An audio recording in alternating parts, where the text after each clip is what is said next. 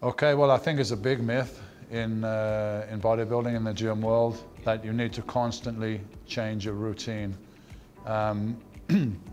Most of the exercises that I used to become British champion, to become professional, to become Mr. Olympia, didn't really change that much through my whole career of 12 years. What's changed a little was the routine, how often I was training in the gym, taking note how much recovery time I needed, and as I got bigger and stronger, actually needed more recovery time.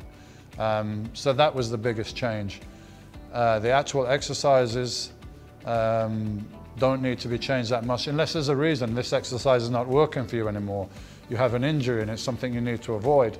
And it's something I think a lot of trainers do.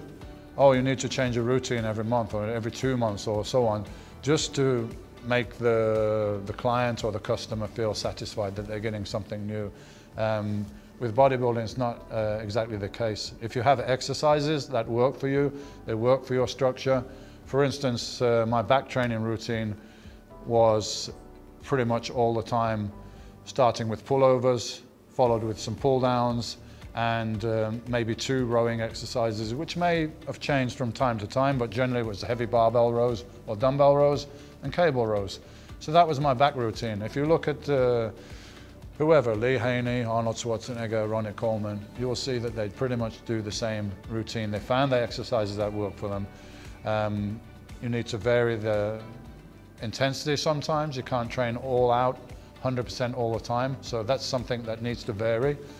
I found that if you're training HIIT, which I recommend is the most effective way to train, you can probably train like that, where you're pushing and you're trying to achieve more each and every workout for maybe 6 weeks, maybe 8 weeks, absolutely maximum.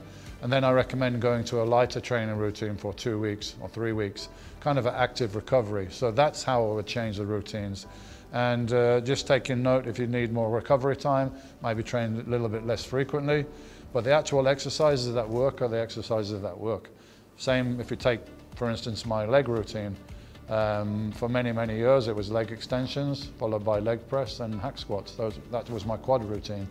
And so there's no need to necessarily change the exercises or the order of the exercises all the time. And if you do that, it makes it very hard to track progress as well. Because how do you know if you're progressing or not if you're constantly changing things around? So yes, you should vary the routine in terms of the intensity of the workout. Sometimes you need to cycle down to less intensity, more active recovery, not training all out, not training to failure for a short period of time.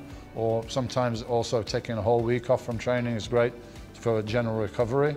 But no need to change the exercises or all the other exercises constantly all the time. That's a big myth and a mistake that people make.